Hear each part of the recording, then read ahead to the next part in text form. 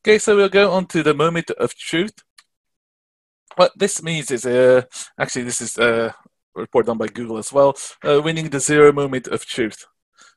So what this zero moment of truth means is people are actually, if they're going to go, especially buy offline or online, they're going to be doing lots of researches. They're going to be checking for lots of information on the website. As you can see, you're going to be searching, read reviews, watch videos, ask your network, see word of mouth on the website.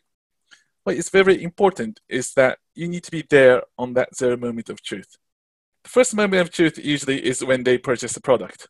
But with this situation, current situation as well, with all the internet, with lots of contents on the internet now, you need to be communicating to the consumers even before they're interested in buying the product. And that has to be done at the right time, at the right place. So this is something which you need to think about. So understand zero moment of truth. And this can be understood by analytics. When is the timing users change their mind to when users become purchasers? What is the last content they saw before they bought that product? Did they see actual, what word of mouth did they see? Did they see any user reviews? Did they go to social and make a tweet about it? You can understand that from analytics. So where did the users come from when they bought a product? And secondly, what content is contributing to success? If there are lots of articles, lots of examples, B2B, like, I don't know, they installed a certain product which went well, so maybe user interviews or company interviews. What content is contributing to success? This can also be understood by analytics. And finally, when are users loyal and disloyal? So what is the timing when users think, oh, this is a very good service, this is a very good company? When is the timing do they think that this company is not good? They're not meeting our demands, or my feelings has become bad. You'll need to understand that as well. And that's where you've got to be. The zero moment of truth is the timing when users change their attitude, or when users change their feelings. You need to understand that, and you need to be taking action on that timing. Then finally, we have personalization at scale. Negative elimination, positive enhancements done. You can think of action plans to do it, but obviously every person is different. So, well, one content might suit someone else, but yourself, but that probably won't suit someone else. What you need to do is build a user profile. You need to collect the data about users, not only analytics. This might be emails. You may be doing questionnaires to the users. It might be about a claim or a comment they did on the phone. It might be their social activity. There might be a wide range of things. But the more data, obviously not personal data, but more data you have about the users, the more you're going to be able to make decisions for that users. To do that, you need to create a dashboard to monitor the journey of customers. So it's not about how many people are coming to the website, how many purchases were made. This was actually a report which was shown in the Adobe Summit 2019, which is last year. So Adobe themselves have a customer dashboard to understand the journey. But their business model is discover, try, buy, user, renew. So first step is obviously users need to discover that there's Adobe's creates these kind of products, creates these kinds of services. So it's about understanding how users discover our product, where they come from, and what is their sympathy towards Adobe at the starting place. Then there's the try phase. Most service products have like a free time plan, like you can say for like 1 month free. Then they analyze that as well. How many people started? And actually, Adobe products such as Photoshop, Illustrator, they actually are looking at data of what kinds of menus the users are using that has been sent and being analyzed. So they're using this, like, I don't know, a crop image or blur this, etc. That's also being analyzed as well. How long they're using it. So are the users satisfied using this product? They analyze that as well. Then they actually go to the buy phase. how many people are struggling at the actual purchase process. Then they become users. Then obviously they analyze this as well. How long are they using the product? How often is it? Has that recency decreased? Frequency increased? They look at all that data as well. They did surveys as well, and actually they have NPS scores as well. Or how are you satisfied? Then there's the renew phase. It's because Adobe is mainly now a subscription service. So there's a certain cost to use that product in 1 year. How many people are going to renew it? What types of people actually renewed the product, and what people didn't. So it's understanding about customers in a journey style with the data. There's one good example actually, which was talked. It's about Best Buy. I think you know the company. It's a very large retail store in America. And in 2013, the retail sales, which is actually buying the products from the physical store, was about 80%. But last year, that has changed around completely.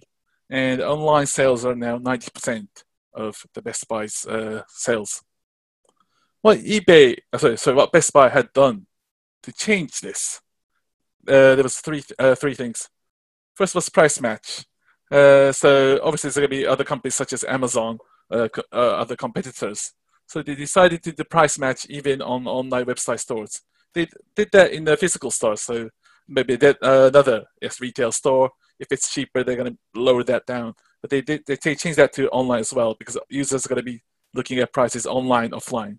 So it's just to stop go to the store, just see the product, and buy online. They wanted to stop that. Obviously, they did free shipping as well.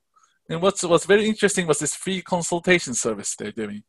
You can go actually see the website in Best Buy as well. But what they do is a virtual consultation. A product expert you can trust now available virtually. Obviously, they're the physical one as well, but due to the current situation, they're doing it virtually as well. What this service does is they try to solve users' problems about mainly like video recorders, DVD players, televisions. What they do is it doesn't need to be the product they bought at eBay. So maybe they bought a TV, they wanted to see Netflix, it doesn't show, then you can consult this service. And eBay, Best Buy helps them solve the problems, even if it's not the product they bought from the company. But this means they become loyal to the Best Buy, and then maybe next time if they're going to buy a product. Because it's not about buying products, as I explained at the beginning of the presentation. It's about the experience. They want to see Netflix. That's why they buy TVs. But if that's not going to be solved, they're not going to have a good experience. Maybe your company's sales might have gone up, but user satisfaction has gone down. So this is, I think, a very good service they do to increase experience of users. And also they do a personalization at scale in very detail as well. So when they send emails, they have attributes of 12,000 user identifying fields. So this might be male, female, what product they bought, where they're living. If you're going to use the virtual consultant services, they're going to know what products they have, the users have at their home, even if you didn't buy from the Best Buy. So they might buy about TV, and they might be having problems with video recorder. Maybe they didn't buy that from eBay, but by doing consultation, they're going to be able to obtain that data as well. So they have a lot of ranges of identifying fields. And if you're going to be multiplying that and being sending emails according to that user type, they actually send 40 million types of emails. So that's probably about different for almost every users, actually. Probably Amazon did the same thing as well. So this is what they mean by personalization at scale. To personalize at scale, you're going to be needing the user information, user data, obviously in a private way. But as the more information you have, you're going to be able to create a better experience for each of the users. So finally, before I go into the final thoughts, I just wanted to show the examples of future tech and user experience optimization. So as I just explained, the Best Buy example actually was from Adobe Summit 2019, which they did in Las Vegas, which I attended as well. But unfortunately, this year, due to the current situation, everything was done virtually online. And in Adobe Summit, there is a very popular section, seminar called Adobe Sneaks. What this does is they show you demos of something which might be coming in the future. Actually, about 50 to 60% of these demos actually become products. So this is the latest 2020 Adobe Summit Sneaks. There were 6 of them, and 3 of them were directly linked to user experience. So I'll show you that video. I don't know if you can probably go see the URL later. I don't know if the sound's gonna go to that, everyone else, but I'll just show you the 3 videos, which is very interesting. So yes, what we're gonna be showing from this demo is, what we do is you can create journeys for each types of users. So maybe like a user comes to the website. Okay, so the first thing you do is create a goal. So like buying a purchase, increasing loyalty to the website. Okay, this probably, if I can make it slightly bigger, if you can wait a few seconds. Sorry, this. Yes. And what this is you create a journey. As you can see, you usually create customer journeys. And what you can do with this tool is you can see the actual figures of each of the steps. So they're obviously like, you do a workshop, create journeys, but you just stop there. What this does is actually, first you create a goal. And what you can see is, if you can wait a few seconds, you can go actually see the analysis of how many people actually go through the funnel, how many revenues you can expect in the next week or next month.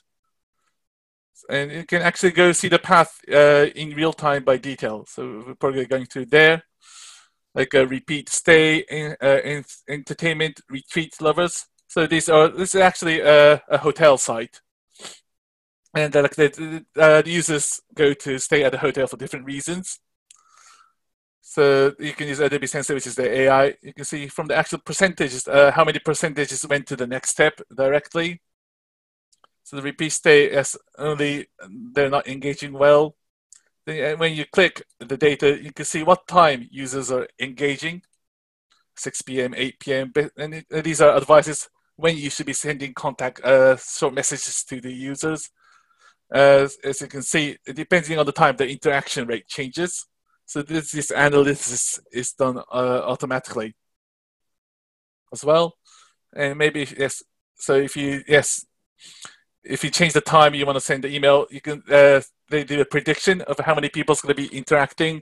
As you can see the relation between different customer user types. So 82% of repeat stay customers not interacted are roulette lovers. So as you can see, so this what they were doing is sending a coupon for like a dinner, but 82% of the users in this journey actually love roulettes. So they don't have time to go to the restaurant. So that obviously doesn't work. Then what happens is if you change the sending the email or the communication time method, then you can see how much percentage increase you're going to get in revenue, or the number of percentage of people who are going to actually finish the journey. So this is one way of sort of interacting with data real time to increase the customer experience. Okay. Second, we'll go on to Access Ace. This is actually a very simple product, but very useful. It's at least something to do with SDGs as well. But obviously, there are lots of people who have difficulties in like seeing or reading the website. With their eye might be slightly bad, and obviously, what is very important is to create a website for those kind of people. But it's very difficult to do that because most people don't have that problem. They don't know how to make that content. Maybe it might take time. They don't know how much that's going to be contributing to the revenue. So what this service does is, well, you can see the score on the right-hand side. This is an accessibility checker. So what they do is the Adobe product actually checks through the website. They find what images are good, what images are bad. You need to add this content for this to make it a better website. So it's not just only about checking this, but you can make the changes from this product straight away with about a few clicks, which is very interesting. So yes, color contrast. So this is you can see that this is difficult for people who have difficulties in seeing that to understand what products this is. So what this does is, yes, you can click what this does, and then if you go on to, and it recommends other products which might be more useful to the, which might be more seeable to the eye. It's for people who have difficulties.